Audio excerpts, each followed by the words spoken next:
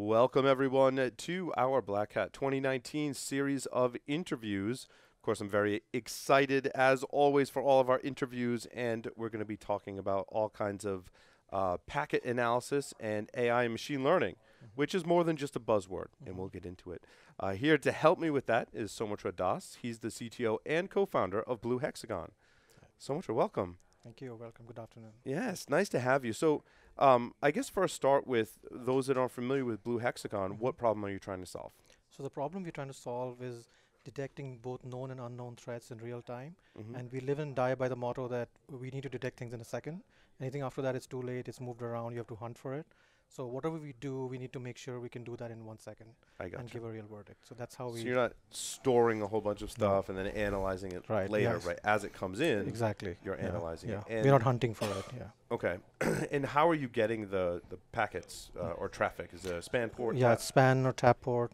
And typically it's next to a packet broker, a firewall, a switch, or a decryption device, whatever the customer has.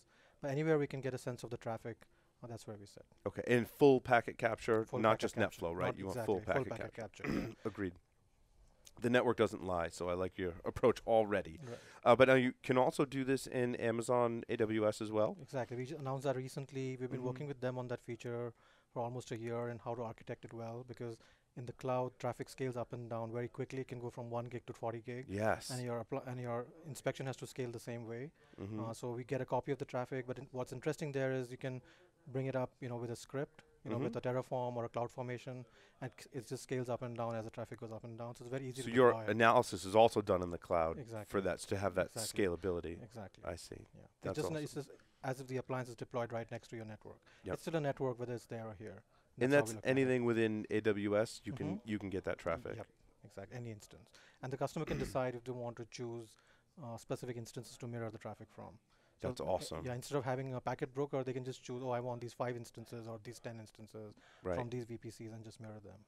That's fantastic. Yeah. That's really, not many are going to that level of granularity in Exactly. AWS. That's Exactly. refreshing to hear. Yeah. As more of us deploy into the cloud, right? Yeah, I mean, it's exactly. everyone's marching in that direction. And what's very useful for our customers is that they have on-prem, they start there, and this makes it consistent, the journey to the cloud. They have the same dashboard, same visibility. It doesn't matter if you're on-prem or not. It's the same kind of detection. Before, what's happening is you have big iron on-prem. When you go to the cloud, you need to have these 10 different startups for every small thing. Now the traffic makes it consistent. It's the common source of truth for everything we do. Now, when I first started looking into packets and understanding packet headers and payloads in like 1999, I was like, this is awesome. And when we would have all kinds of discussions and classes about what to look for. Yeah. Fast forward to today, you're looking at traffic in real Right, time. right. How do you decide what to look for and what to maybe flag as anonymous or malicious or not? Very quick. Actually, I was at Carnegie Mellon in US CERT in around 99 2000 time frame, and we used to play with PCAPs, and we used to make a model that will take 6 months to train and doesn't do anything really useful. Yeah. So we were yeah. trying machine. We were playing with We machine all went learning. down those same paths of writing Yeah, scripts to yeah, analyze exactly. PCAPs, right? Exactly. Yeah. So it took so the issue was machine learning wasn't great back then. Yeah. And actually, the company we have now, even 3 years ago, we couldn't have done it. I've been at other big companies looking at deep learning for 10 years now. Before it was a marketing fad. Yeah, yeah. Before it used to really work. Right. And now you have Siri and you have self-driving cars, so it does really work. Yep. And it's been interesting to see how with more data, that's number one, and more compute power. So we use at least 30 to 40 GPUs, large machines in Amazon to train these models. All the data is an S3. It's terabytes and terabytes of data. So we couldn't, even when we started the company 2 years ago, it used to take us a few months to train a model. Now it's a few days. So it's Because a you very can get large scale training. Yeah. more data at once to train the model. Exactly. Yeah. And the model can also, the difference between deep learning and machine learning is the human doesn't introduce his preconceived notions into what to look for. So imagine that you have a PCAP. We don't try to say, look for this flag or this SYN bit set. Because the user gave you some kind of input, right? Exactly. Yeah, You're doing it without user in. Exactly. We say this is bad. We just need to make sure the PCAP is bad.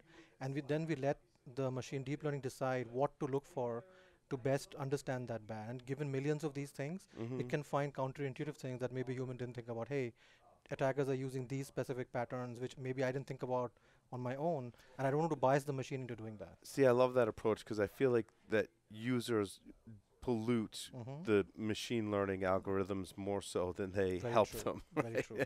So that's why we've taken humans, the users, out of the feature engineering job and move them to the labeling job. So we still need humans in the loop, but the only thing they're doing is telling us what's good and bad. They're not teaching us how to, what to look at in the PCAP. So if you look Right. at what happened in voice, we used to have, waveforms and translations of the waveforms, and then we used to decide, hey, look at this, look at the pitch and frequency. We used to try to bias the machine to look for those things and build rules around it. Right, and that's exactly what you're introducing is bias, Yeah, right? exactly. And what happened now with deep learning is, oh, let me just feed the time domain waveform of the speech, give it the translation in English words, and it's going to find out what in the waveform I need to look at to match to match the output. And that's why a lot of systems will ask you, was my answer accurate? Like Yeah. you hear all the series and Yeah, the they're lecture. retraining. Yeah, they're retraining Exactly. essentially based on the user's input. And we do that to, I mean, I know there's a lot of buzzwords in the industry.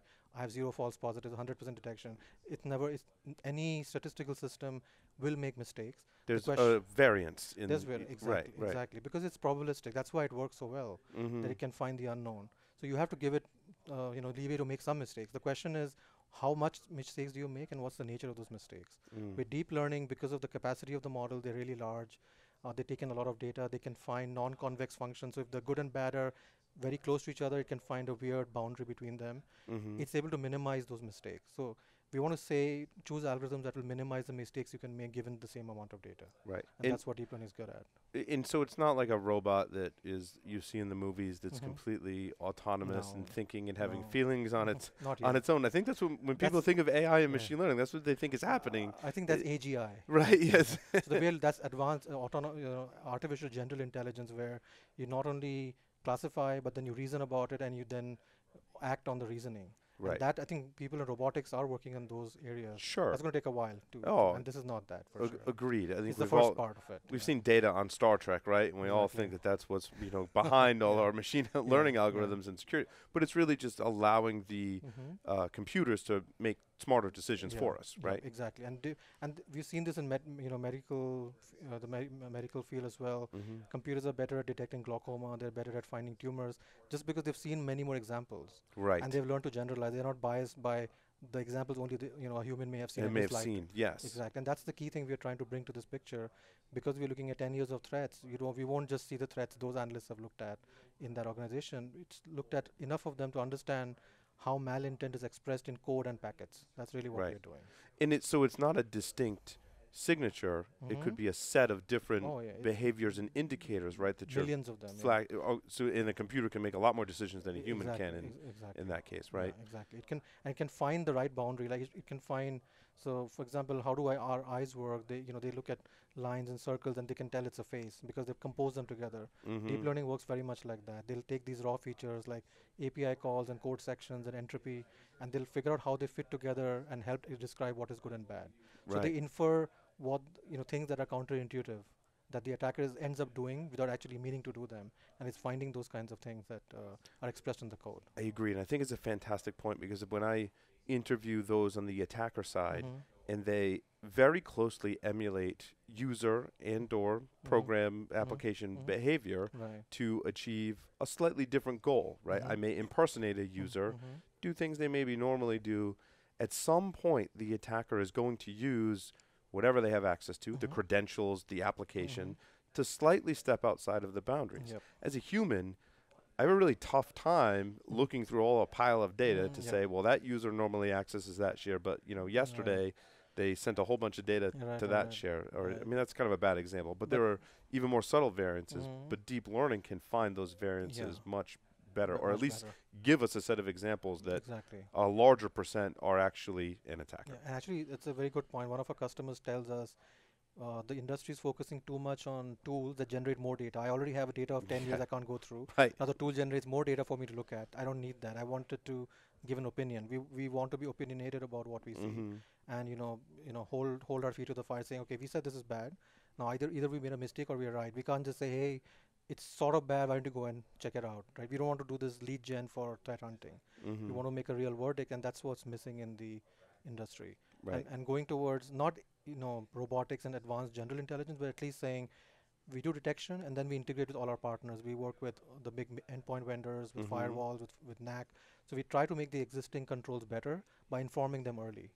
So Right. so you get to the next part of actually remediating as well. Mm-hmm. I mean, it's not like a robot is going and fixing things, but at least it's autonomous. It's automating the fixing of things by detecting early and understand and detecting well. Mm. What's a typical deployment like? Do people have those aha moments the instant they turn it on and they Hmm. go, "Oh my God, what's that?" and people go running out of the room? Because it sounds like you would have that Yeah. experience in what Yeah, you've described. yeah, it's very interesting because we are not baselining. We don't say we're going to sit there for 3 weeks Mm-hmm. and then we'll come back and tell you interesting stuff. So we say, oh, we came in. Either there's something going on right now, we'll see it right away, or hey, let's take the 1,000 new things that came out today. All dark web, virus total, and all these different repositories. Let's just take new things that came out today morning, and just download them into your enterprise and see what, if any, control will catch it, Mm-hmm. and just let us look at it as well. And so that gives a very nice picture. Oh, that's interesting. It's not Yeah. made up. Just get 1,000 things in 5 minutes and see what you get.